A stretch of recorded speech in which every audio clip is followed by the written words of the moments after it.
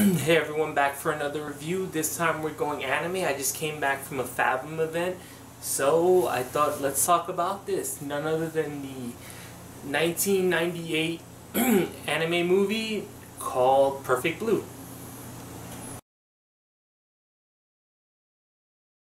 Okay, Perfect Blue is based off of a manga. It's directed by first-time anime director Satoshi Kon. If I fucked up that name, what can you do? It's about Mima Kitagoi, who is transitioning from her role as a pop idol into being a movie actress and being a star in that field. And we go about how she's being stalked by someone and her rapid descent mentally as she starts to break down from moving away from her old image and into an acting role where your image is really how you're seen on the screen. So she starts to have conflicting feelings about what she's doing, as increasingly the roles that she's told to do on this show get ever away from her traditional role as just kind of like being a pop star and being seen as especially a teeny bopper.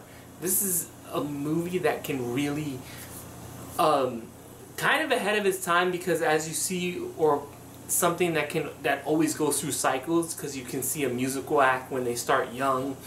You have this image of them as being wholehearted, as being very relatable and grounded, and then they start to move into different fields or to try to change their image, where there'll be things like they'll start doing risque photo shoots where they'll start exposing themselves, or in this case she becomes an actress and she starts to do a role where they ask her to do scenes like, i.e. get raped by a mob.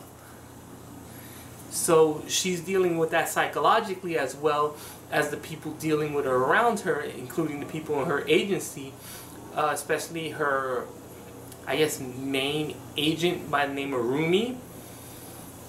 And you also see the backlash from the fandom. There is a stalker who is obsessed with her but doesn't like the change in her role. So there's a lot of things. Throw in Britney Spears somewhere in this commentary and it will work. I saw this movie in a really crappy theater back in, I think, '99, so I've seen this almost 20 years ago, and I just saw it today in a much better theater. And there are certain things about the movie that has aged and hasn't aged. One, the animation. It's up and down, kind of. You can tell it's a 90s anime because of the fact that there's really very little CGI, and if it is CGI, it's not glaring, but you can tell it's kind of CGI. You can also tell it's old school because the characters look like they were actually drawn instead of map shaded or drawn on palettes like they do now. So you can tell this was done on cells. You can also tell it's an old anime because if you didn't need to move, you didn't. And also, I never noticed this before I saw it today. When they have wide shots and they do shots of crowds, there are times where the characters have no faces. You'll see like a peach blotch, no eyes, no mouth, no nothing.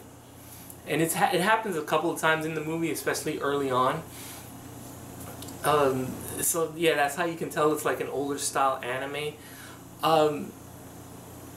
Also, the voice acting, while I liked the girl who played the main character, and I liked the girl who played Rumi, who is also the voice, her name is Wendell Lee, I believe. She also does the voice of Faye Valentine from Cowboy Bebop. So there goes your fact. I was kind of hoping that the main character was played by Amanda Wynn Lee from Neon Genesis Evangelion, because she kind of sounded like it at times, but it wasn't. It was someone else. Also, I don't. There were weird choices in the dub, especially when the main character is calling her mom and she's speaking with like a southern accent. Really sounded off, especially in this movie, where it's 100% Japan, even to the point of the opening where they have their version of rip-off Power Rangers at a festival. Also, I need to go rewatch the subtitled version of it, because I really don't think they understand what the meaning of the word pop idol is.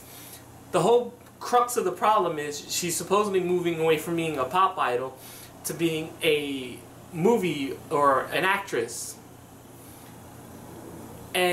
But at points in the movie they point out how her group Cham, her and these two other girls, never had a top 100 hit. And they make mention of it because there's a part where once she leaves, the other two have a top 8. They have an 83 hit single. One of their singles was at number 83 on the top 100, and they're celebrating. It's like, wait, how can you be a pop icon if no one was buying the records? Anyway, that could be just a dub thing, but this movie is really good as far as it goes to the visuals of it. I've heard a lot of people compare this to an Alfred Hitchcock psychological thriller, and it kind of is.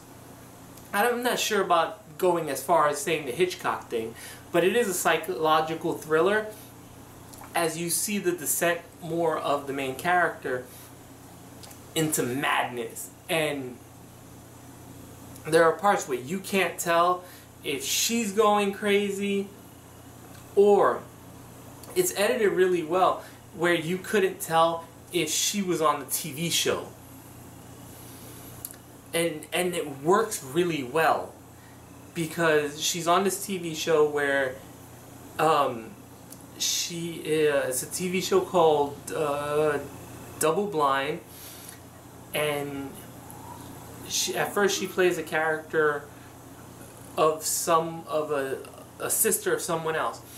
Then, as they try to give her more lines in the movie and more lines in the show and a bigger role, there's a part where there's a rape scene, and it's supposed to affect her character, which works very heavily into this show, because the rest of in the TV show, she's having a hard time dealing with the fact that she was raped. And it works along in the real life because she's having a hard time with what she has to do in the show. So it's those two angles hitting you, and there are times where a scene will shift and you can't tell if she's on the TV show or if this is happening in real life. There are also some really good visual cues near the end when you finally find out who the bad guy is, and the distortion of reality is continuing, where you would see characters interacting with each other, but you don't know whose perspective it is in. And then there are parts where you'll see the characters either seeing each other or seeing the world as what they're psychologically want it to be, and you will see like mirrors or images in the background, or you will see just straight up characters change in front of you from what they think they see to what reality is. There's a scene where there's a fight scene, and you'll see the villain moving along as either how she believes she is or how the main character sees she is. And then alongside of it, you'll see like a mirror showing you exactly what really is happening. And it's really visually good, especially when you get to the third act. There's a whole subplot with a stalker. I like Mima's character, the main character, because, you know, it's very pressing, and it's it's showing someone who's not ready. And in the movie, there are parts where they tell you she's only in her 20s. So it's not like this is an older person. I really like that part about it. I like the part that Mima has to deal with kind of stuff. You can tell this movie definitely is of its time. It came out in '98, so she has to deal with getting a computer for the first time, figuring out how to work the internet. It definitely plays to its time. She has a TV that has a VHS slot in it. So it has details of that time, and it works for that period of time. But I think the general story of it, the whole thing about the pop idol, whatever, the music singer who wants to be an actress and starts like losing her mind because she has to do things she's never had to do before. It is a lot about growing up in the industry really quickly as well. So I really like this movie. I really hope, because I know with a lot of these Fathom events that it's a prelude for a DVD release. I found out that no one really owns the rights to this. It used to be owned by a company called, I believe, Manga Entertainments.